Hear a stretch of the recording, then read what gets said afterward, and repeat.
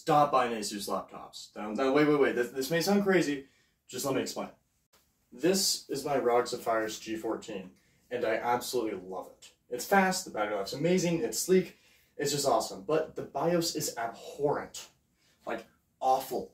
MSI, I actually have a short on how you can unlock a developer option thing in the BIOS, so it gives you access to literally everything you could ever want. Tons of settings that won't even work, but here, you can't change RAM voltages, RAM timing, CPU voltages, anything. It's completely locked down. I actually even called them. There's no way to do anything other than completely reprogramming your BIOS. And I don't know how to do that. I don't want to risk my $2,000 laptop doing that.